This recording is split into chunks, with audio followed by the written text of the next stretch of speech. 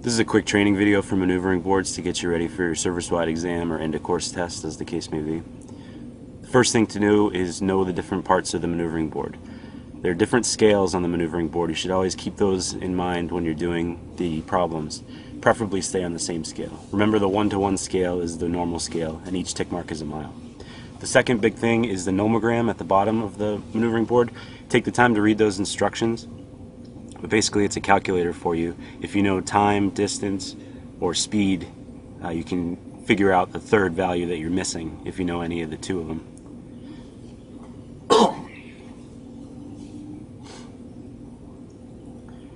The next thing you want to do is set up the maneuvering board for your success so you don't forget anything during the test when you're stressed out.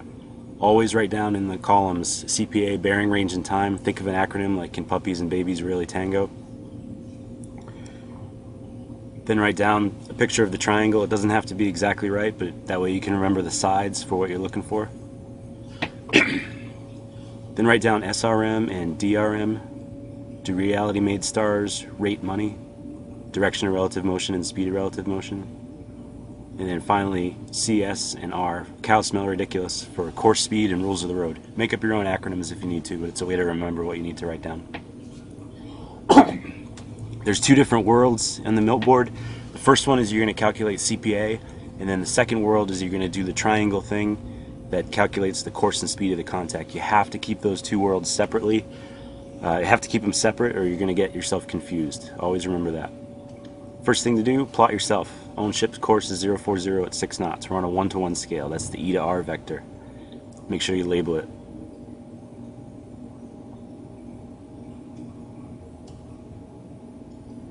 Next thing we're going to do is plot the contact off the radar.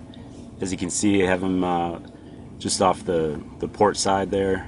3 different contacts. We started the clock at 1200, so I have plots for minute 0, minute 3, and minute 6.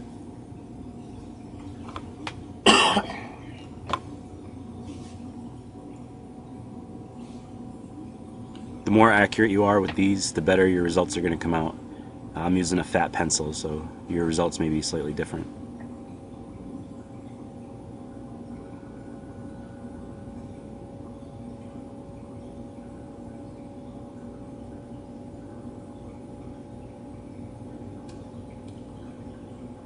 Okay, once you have all 3 tick marks plotted, draw that line out to infinity, and that's your CPA line. The contact is going to continue to travel down that line on the radar in the real world unless one of you changes course. So remember, you're in the CPA world, not the triangle world. Now, to determine CPA, you have to simply find out where this line comes closest to the origin, or the E. So an easy way to do it is to find the perpendicular off that line that corresponds with the E line. Make a tick mark and note the bearing. And now you have 2 pieces of information: the CPA bearing, which in this case is 031, and the CPA range, which in this case is 2.4 nautical miles. Remember, your results may be slightly different. This information you can use in real life to determine if you have to call the captain, if you have a risk of collision, stuff like that. For test purposes, you need those 2 pieces of information. When you're determining the CPA time, there's 2 ways to do it. If the question is a really quick one that just asks for time, an easy way to check your answer is to take your dividers and just count off. Each little tick is 6 minutes in this case, so 6, 12, 18, 24, etc., down to the final, and you can get a pretty good idea of what the CPA time is going to be. I discourage you from doing that. You should really use the nomogram if you can, but if you forget, and that's the only way you can, then do it. But the speed nomogram, if you know time, distance, you can determine speed, etc. In this case, we know the contact covered a certain distance over 6 minutes. In this case, 1,200 yards in 6 minutes, so therefore his speed of relative motion is 6 knots. So what you do is you take the 6 minutes and the 1,200 yards that he covered, bring it down to the nomogram, connect the dots, and whatever's left is his speed of relative motion, which is an intermediate step, but you can write it down in the right-hand column.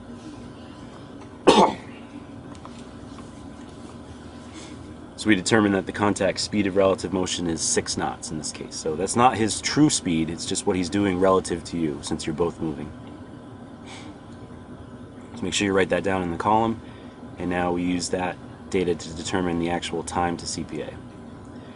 So given that he's going 6 knots relative to you, and he still has a certain distance to cover, which in this case is 6 miles remaining, you can now use the nomogram to determine how long it's going to take him to do that. So again, we measure a distance, we come up with, he's got 6 miles to go until he gets to CPA. We put a tick mark on that for the distance. We already know he's going 6 knots, so therefore it's going to take him 60 minutes to cover that distance. So your answer is sometimes 60 minutes, but not necessarily. It's going to cover 60 minutes from minute 06 until CPA. So technically, the time would be 66 minutes, or if we started at 1200, 1306. Just make sure you're careful about those calculations.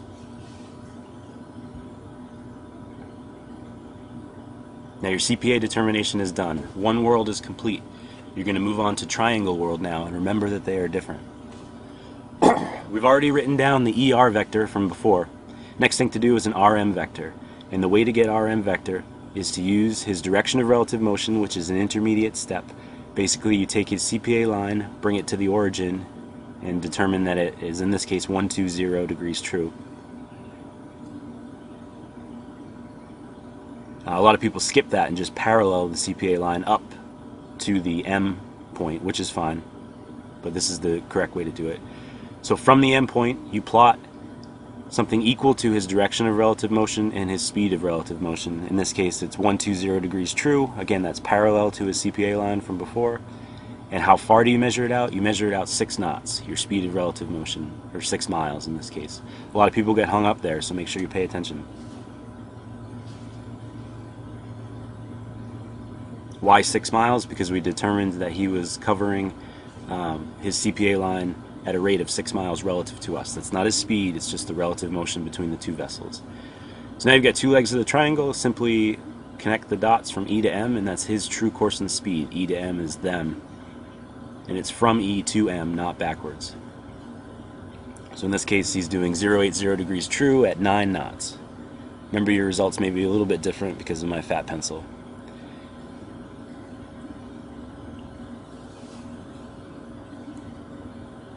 So we can write down his course and speed, and then you can use that information to determine a risk of collision or rules of the road situation as the question dictates.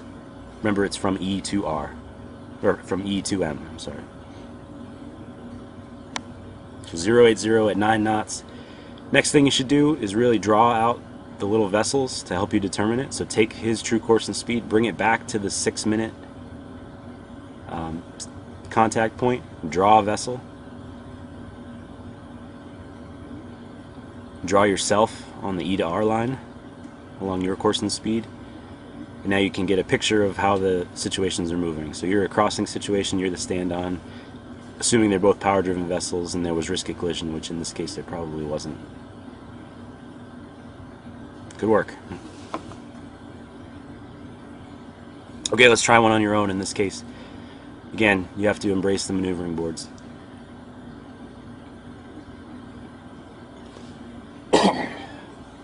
Again, always write down things in the column to help you remember. CPA bearing range and time, ERM triangle, speed of relative motion and direction of relative motion.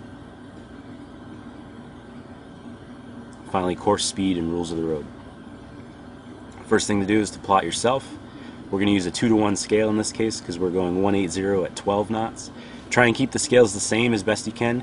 Technically, you can use 2 different scales if you have to. One in the CPA world, one in the triangle world, but it's usually a bad idea to do that if you're a rookie.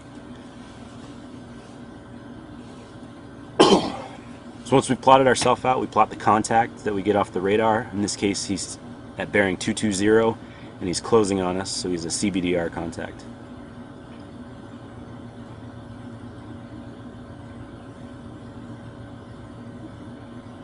Remember, the rules of the road define risk of collision as a contact that has little change in bearing. So in this case, he's CBDR. You know his bearing to CPA is 220, whatever he's right at. His range to CPA will be 0. Now we determine the time to CPA. Again, 2 ways to do it. If you have to do it quickly, you can use the dividers and just count off, but the better way to do it is to use the nomogram. Determine that he covered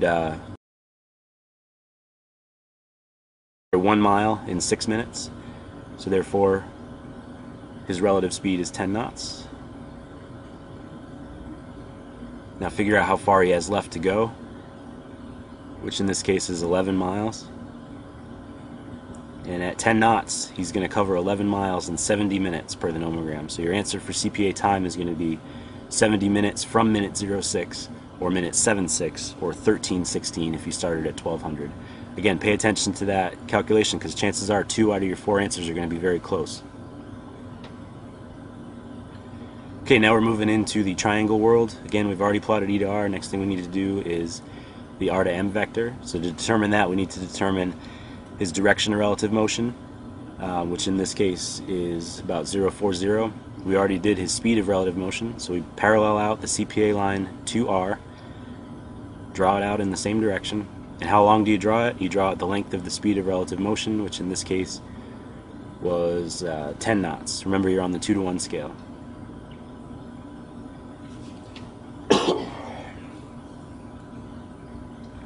Whatever's left is his E to M vector, is his course and speed.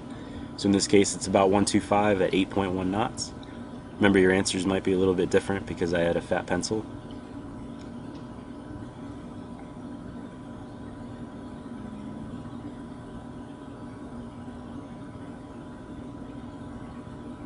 Now take the time to draw out your little ships and determine your rules of the road situation if you have to.